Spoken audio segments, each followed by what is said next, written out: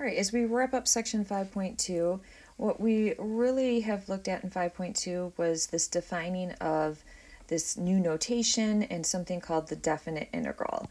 Now, at this point, we have just two ways to compute this definite integral. So at this point, we have just two ways to compute this definite integral. So one is using our limit definition. And so that's the limit of letting the width of the largest subinterval go to 0. The then equal widths version of that, which is the one we would naturally default to, is the second one here. Limit as n goes to infinity of the sum. And then you see the delta x is not delta x sub I, so that assumes the equal widths there. So we've done a number of these. We did a couple at the end of the last section, and then we also did one or so in this section. So if you went to the top of page 12 here, so here was an example where we used that formal limit definition of a linear function. So that's one way to find the definite integral exactly. All right, the other kind of way we have is going to involve, well, we'll just kind of look here, using this area interpretation. So if we have a geometric region where we can just compute the area, we now have to be mindful, though, we've discussed how if the region is below the x-axis, you get negative of that area. So really what the definite integral gives you is the area above the x-axis minus the area below the x-axis.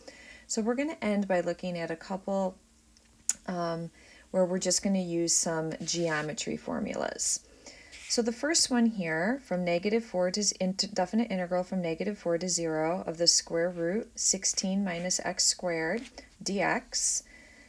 So we want to get a sketch of this graph. So we want to think about what, when we get started here, I really want to think about what is the graph of y equals the square root of 16 minus x squared going to look like. Now certainly, you could graph it on your graphing calculator, but let's kind of think about this. If this is not just kind of naturally occurring to you right now as you're looking at this, what the graph would look like. So what I want us to kind of think about, and then hopefully this will make sense, is if I have y equals square root of 16 minus x squared. Okay. If I was to square both sides to get rid of the square root, and we would then have our y squared equals 16 minus x squared. And if we add the x squared to the left-hand side, we have x squared plus y squared equals 16. And this is probably a form that more of you would recognize as being an equation of a circle that has a center at the origin, 0, 0, and with a radius that is equal to the square root of 16, so the square root of 4. So what this tells us then is when we're looking at, and you could confirm this maybe with your graphing calculator, when you're looking at just the positive square root of that, so if you were to go backwards and subtract your x squared and then take the plus and minus square root, that's what would be equivalent to the entire circle, both the plus and minus square root. But with just the positive square root, this is just going to then give us the top half of this circle. So that is really what we have here. So we certainly, oh, my line sort of, zoop. Okay, try that again. All right, so here's what we have. We have our coordinate plane, and we have a circle, top half of a circle of radius 4. So here's our top half of a circle of radius 4. And now, if I look at the limits on this, the lower limit of -4 up to the upper limit of 0 on this definite integral, that tells me I'm actually only interested in looking at this region of the graph. So the part going from -4 to 0. So I'm only interested in that area right there. So this is really 1/4 of the area of the circle. So as we look at this region right here, so this area is going to be 1/4 of the area of the circle, which is going to be our pi r squared. So the radius here, of course, is 4. And so we end up with our 16 divided by 4. So our area on this is just going to end up being, so our area is just going to be 4 pi. So the value of this definite integral is equal to 4 pi. So sometimes we're able to use, we've done triangle regions before, maybe some rectangles. Here we were able to use a portion of a circle. All right, so let's look at just a couple other short examples that might lead us to some generalizations that we want to be aware of. So suppose I was looking at the definite integral from -3 to 3 of the absolute value of x dx. So again, I'm focusing on what this would look like graphically and trying to think about if I could just use some geometry here.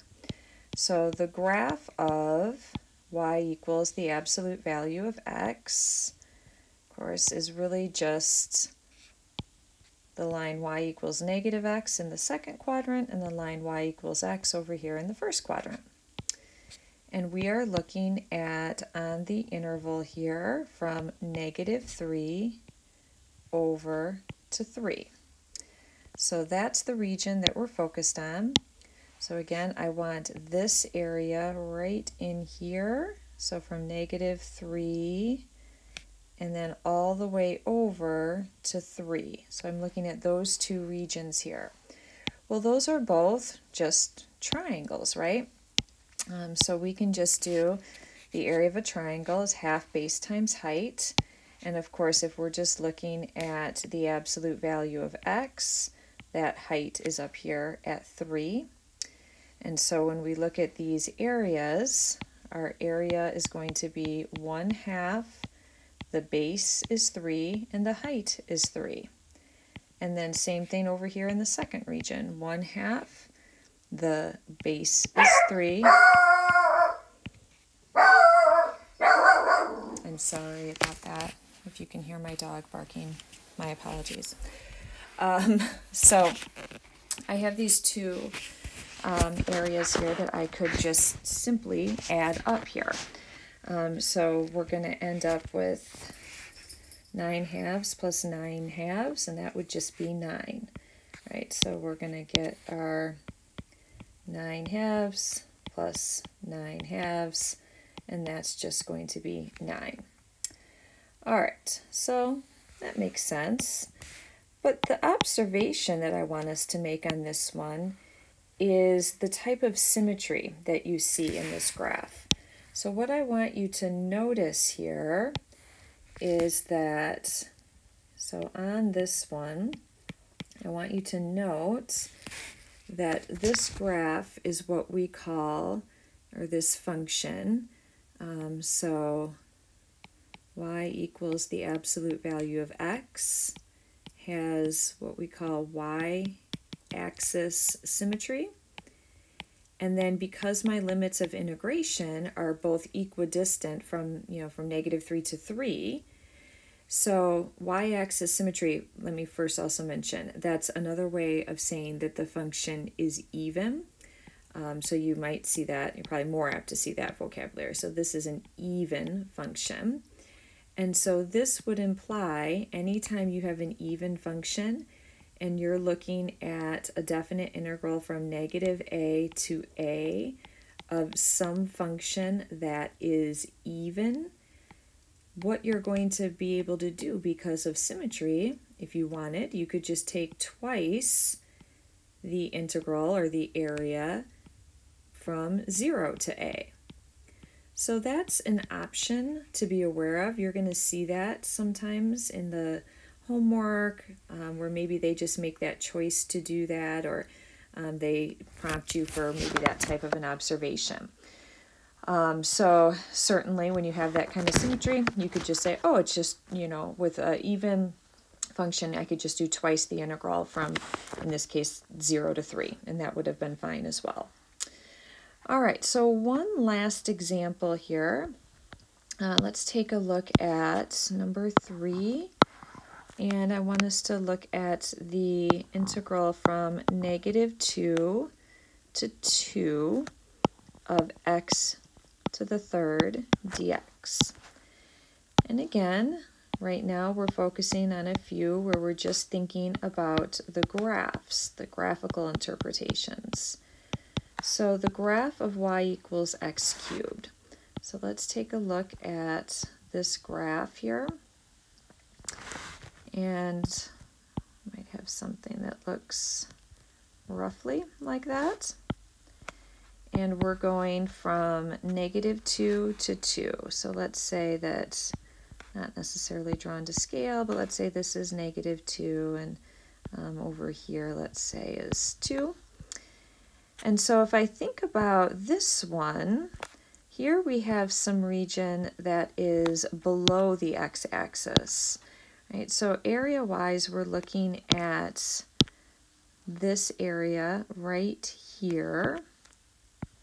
So I'm looking at that region.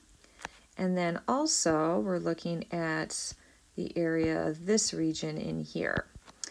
So if I look at these two areas that we have drawn here, it should be somewhat suggestive and hopefully kind of clear here that these two regions have the same areas, but one is below the x-axis. So this is not going to be a situation where we're going to take twice the area, because we know with definite integrals, we know that it's going to equal, that this integral from -2 to 2 is going to equal the area that is above the x-axis minus the area that is below the x-axis. That's our geometric interpretation. Well, if these are the same, these are equal to each other, then in this case, because these two areas are equal, that is going to come out to be 0. Now, how do we know for sure that these two areas are exactly equal to each other? Well, what we're getting at here is the notion of an odd function, or one that has origin symmetry. So the graph y equals x cubed has what we call origin symmetry. These are types of functions and things that you study in college algebra or pre-calc, which is the same thing as a function being odd. The formal definition of that is that f of -x is equal to the opposite of f of x. But in these situations then, as long as you're looking at a definite integral from, again, -a to a of some function that is an odd function. So if you have an odd function, then, and if you're going an equidistant amount from the, from -2 to 2, so you have to be going from -a to a. But then those two areas, if you're odd, those two areas would be equal, and so that's going to mean that your definite integral would always come out to equal 0. So just another little observation here that can sometimes shorten your work. Okay, so that wraps up section 4.2. What we're going to get into in, 5.2. So what we're going to get into in 5.3 is going to be how we can actually evaluate these definite integrals if it's not a nice geometric region, because using that limit definition, that could be an awful lot of work, right? So we want to come up with and talk about how we can evaluate some of these definite integrals if I can't rely on geometry and if I don't want to have to struggle through some of those formal definitions. And right now we have a very limited set of problems that we could actually even do with the formal definitions. So that's what we're going to talk about next time. You can see it's probably pretty important when we call it the fundamental theorem of calculus. So that's what we're going to talk about next time in 5.3.